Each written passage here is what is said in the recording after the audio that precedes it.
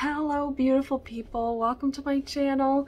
If you are new to me, my name is Lauren, and on this channel I talk about healing chronic fatigue and adrenal fatigue by healing old emotional wounds from our past, from our early life, particularly from our childhood.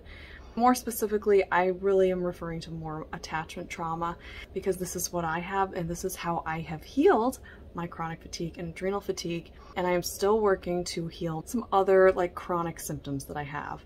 So I'm still on this journey, I'm still on this process, but I have healed my fatigue in so many ways and I have more vitality than ever, and so I'm sharing with you the process that I'm using to do it, how to translate your symptoms into emotions that you can actually find and heal. Find, feel, and heal, so that we can heal the symptom and heal the fatigue, heal the illness itself. Today I'm talking about the root chakra because I have been seeped in root chakra healing for the last, months, many months, but that is really what I'm working on right now, and I really believe that it is at the root of this illness.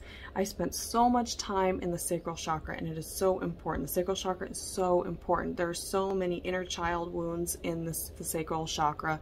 Trauma is stored in the root chakra and the sacral chakra, so I believe you really need to heal the wounds in both chakras to heal this illness.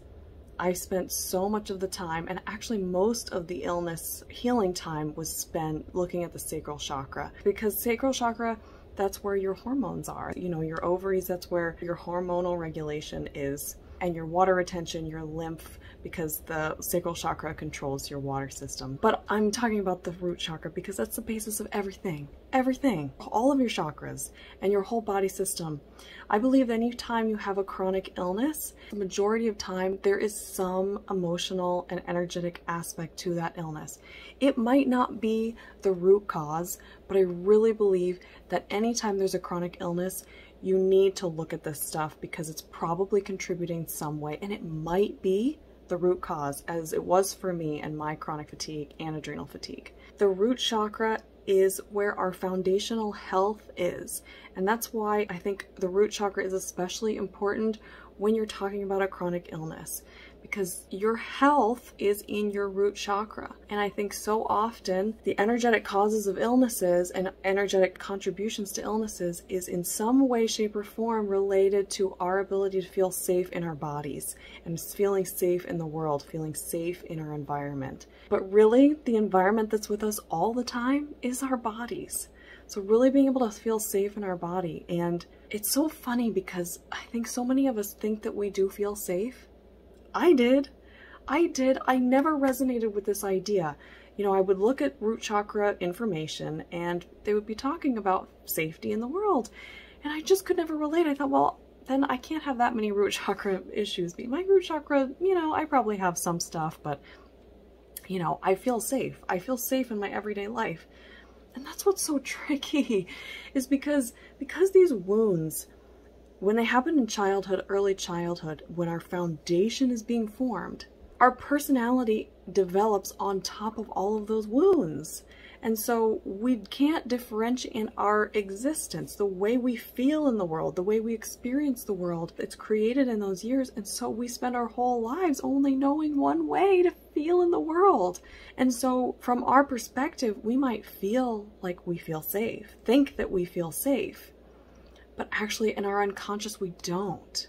There's an if or when statement. So I feel safe if, I feel safe when.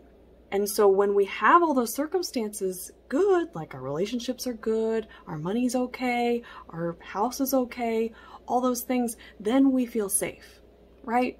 But if your root chakra is really solid with no wounds, no distortions in it, you feel safe no matter where you are and what the external circumstances are in our lives. Well, in reality, how many of us feel that way? Not many. Pretty much all of us are rocked when we've got money trouble, when we've got house trouble, when we've got relationship trouble, and not just rocked in like, oh, this is a difficult time. It's like at our core, and we develop anxiety and fears and, you know, catastrophic thinking because a trauma is being triggered and we don't realize it. A wound, a core wound in our root chakra is being triggered and we don't realize it. Today I want to talk about sort of the healing process of root chakra wounds. When they start to come up, what I'm ending up doing is spending a lot of time sitting in the conscious attention of it. And what I mean by that is sitting as the observer of this. I'm noticing in the last few months, not a ton of emotion has come up. And if you're like me, this is true for you, that it's very difficult to access the actual emotion and have emotional releases. I find it very difficult. I am a chronic dissociator. And I believe this is what causes chronic symptoms, is the unconscious switch of not feeling an emotion. We learned in childhood to not feel an emotion. It was too big, it was too powerful. There's nothing we can do to change it. And so our nervous system goes into this freeze state in response to an emotional trigger, a particular wound coming up. And so what happens is our nervous system goes into this freeze state. And when it goes into the freeze state, we can't feel, we numb. We can't feel that emotion. And it was protective. But the problem is over time, that creates energetic distortions in our chakras, which creates biological and chemical imbalances in our bodies, physiological imbalances in our bodies, and that creates chronic symptoms, which turn into chronic syndromes and illnesses like chronic fatigue and adrenal fatigue. So that pattern, as you're healing, doesn't just go away. We have to retrain it and create this very safe space for our bodies and our minds, that it's safe, that we are safe. And by that, usually what that means, what I have found that means, is that it's loved. That you are loved no matter what, by me, by you. So we love ourselves. To cultivate that love of unconditional love, that it doesn't matter what we're feeling, it doesn't matter what's going on in the world, it doesn't matter what's going on in our lives, in our bodies. I love you and I accept you and I bring you in, I accept you. Cultivating that energy of accepting ourselves. That means releasing judgment. That means releasing disgust, disdain of certain aspects of ourselves, casting off of ourselves. It sounds so simple. You can say it in one sentence. Unconditionally love yourself. This is a long process, in my experience, to retrain ourselves, to show our inner child that we actually mean it.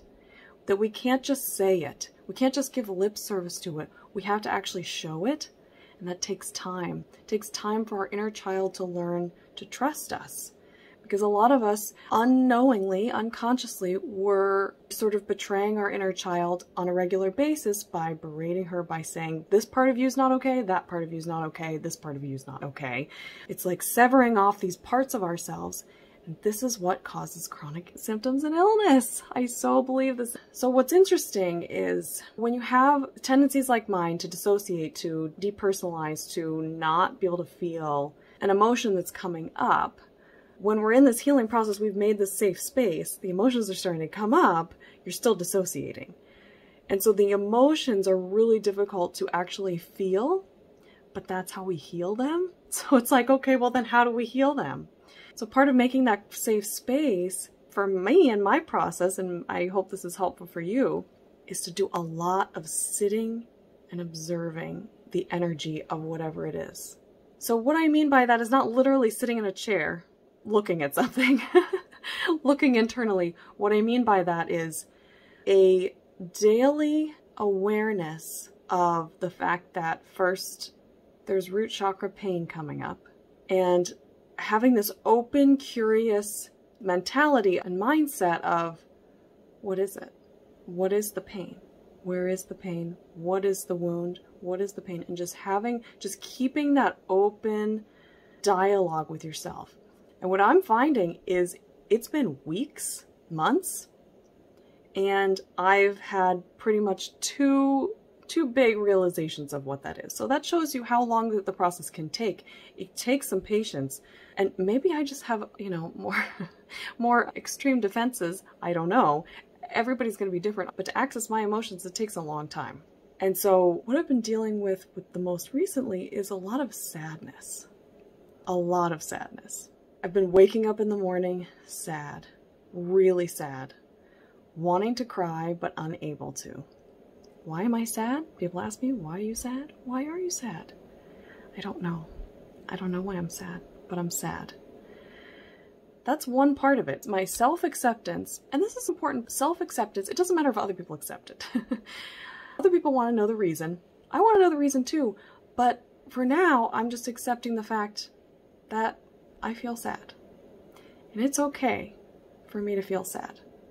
It's okay, you inner child, for you to feel sad in my body. It's okay. It's okay for you to feel sad. Actually, this is Kyle Cease. If you follow him, I love him. And he's got this phrase, you're allowed to be blank in my body, whatever the feeling is, or experience. And so I've been using this a lot. You're allowed to feel sad in my body. You are allowed to feel sad. You're allowed to feel sad. I love you. You're allowed to feel sad. Now, for some people, it seems that that can bring up a lot of emotion for people. I'm a tough cookie. That does not bring up emotion for me. I'm laying out this space. I'm just making this space, and it's taking a long time. I'm laying out this space of, you're allowed to be sad. I don't know why you're sad. I don't need to know why you're sad. You are allowed to be sad as long as you need to be sad, and I'm here for you. I will love you.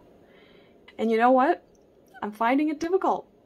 That's what I want to do. That's my intention. But it's really difficult. Because when you've got a really unpleasant emotion coming up, you feel sad. You're just like, I don't want to feel sad.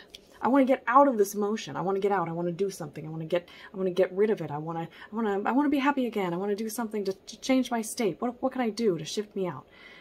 But when you're trying to convert your symptoms back into the original emotion, you're trying to release that original emotion, it takes a lot of retraining. And so it's this retraining of, I'm going to sit in this emotion. And even if I'm not feeling it, I'm experiencing it.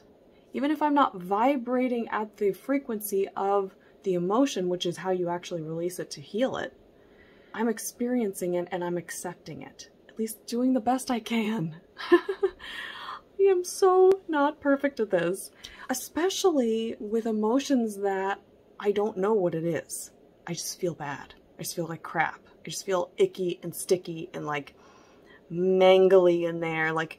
And this is the thing about old emotions. And I don't know if you find this as well. But the way I always feel about these old stagnant emotions that have been stuck, these unprocessed emotions that have been stuck in our bodies for years and decades, is doesn't feel like a regular emotion feels when you feel it. Something happens in your life and you feel angry or sad. They're painful when they happen in the moment, but they're clean. They happen and you can deal with them. This is my experience. But when these old emotions, I keep making this face because they feel yucky and stringy and like you're trying to pull out this emotion that's dark and sticky. It's probably really weird that I think of it that way, but that's how it feels to me. It feels damp and stuck and stagnant. And so when these old emotions are starting to surface, it feels icky. I've used this word a bunch of times on my channel because that's how it feels to me. It feels so uncomfortable. I just like want to get out of my own skin. So I find this process really hard, and I don't know if you find this too. These old emotions I find really difficult because they're emotions that my unconscious, my inner child, learned from a very early age to not feel. And so it tries to shut it off and not feel it and dismiss it and get it away. So this practice of trying to sit and just observe the emotion. In my experience, just observing the emotion without feeling it does not heal it. It's a stepping stone in the process of healing it. Now you want to also observe your emotion when you're having the emotion, when you're actually feeling it and you're vibrating, you're crying, you're releasing emotion and you're actually feeling and vibrating at the frequency of that emotion. And you know how you vibrate when you cry. In my experience, you vibrate at different frequencies with different emotions, whether you're crying for sadness or vulnerability or shame or whatever it is, or pain. They feel different to me. The vibration feels different to me. I don't know about you. But so while you're vibrating at that frequency of the emotion, releasing the emotion, you're also in your mind observing yourself as the adult while your inner child is having this emotion kind of. Or a part of you is separate and loving that part of you that is really hurting and not identifying completely with it, because that can get you into trouble. That emotion might not heal. You have to play the observer too. So there are a couple instances in which you have to play the observer, but the observer I'm using is sort of like a stepping stone to that point, because I can't just get there. I can't just get to the emotion. I can't release an emotion like that. So many people can. So many people, once they just allow themselves to feel, gives themselves permission to feel, they just feel it. It just doesn't happen it's not that easy. I'm having to sit for like weeks observing and creating loving space as best as I can for whatever that is. So whether it's that I'm not good enough, or there's not enough for me, or grief over the loss, grief over the person who I have suppressed, who I unconsciously suppressed my whole life as a defense. And I think that's where the sadness is coming from in this instance. But no matter what it is, it's just making that space. Let me know in the comments if you're working on this, if you're doing this, and how easily you can access your emotions. These emotions that come up, and these root chakra ones are the deepest. They're the first ones. They're the ones that laid the groundwork for all the other energetic distortions that happen in our bodies to create an illness. So the root chakra ones are the deepest. They're the most core to our survival and our being and our experience in this world and the life. So these wounds about not being good enough, about not having enough, are really deep. They're really deep. And the amount of tears that I've been able to get out of those two, really minimal. I know there's tons more. I know there's more. But this is another thing I'm really working on, I think is really important, and I encourage you to, because I know it's really important, is this ability to trust as best we can that the universe and our soul is going to bring the actual emotion up when it's ready, and only when it's ready, and not a second before. And so creating that loving space and that accepting space is what I think is the thing to do to encourage that, so that when it does come, when our soul does decide we're ready to see that, we're ready to feel that, we're ready to heal that, it will. And, you know, when astrological shifts happen and astrological changes interact with your natal chart to bring up a wound, one of these times, the actual emotion is going to be able to be felt. But we have to cultivate that loving, accepting energy first, because it's not about words. You can say, I love you and I accept you until the cows come home, and it's not going to work. It's the energy you bring. Simple as that. And that takes practice and work and healing. So the healing itself helps you cultivate, it helps you create a true love for yourself and acceptance of yourself and pride in yourself. Like, I've never felt so confident and loving towards myself as I have since starting to heal these wounds. And this is what I want for you too. Healing this illness, it's not easy, but it's doable. So I just wanted to share this idea of this playing observer and this loving, accepting space. Could take weeks, could take months. I have been sitting in this I'm not good enough, just conscious attention to this I'm not good enough, just being aware, and then being able to see all the ways that it has pervaded my life. It's pretty much every aspect that there is, and every other wound is linked to this one, is not being good enough, and that's linked to not feeling safe in some way. So I've been sitting in this for months, not sitting in it, but watching it, being an observer of it, having conscious attention on it. My conscious attention was not on it before, and that is the first big step of bringing conscious attention to a wound that we have. So I hope that was helpful. It's what I'm working on right now, so I wanted to share it with you. I hope it was helpful. I hope you all are doing really well in the world today and doing really well on the healing journey that you are on. I'd love to hear about your experience in the comments. Please make a comment below if you feel like it. If you like this video, push that like button and share the video online. If you know anybody else struggling with chronic fatigue or adrenal fatigue you think this might be relevant for. And I hope you all have a beautiful rest of your day. And I will see you on the next video. Take care. Bye.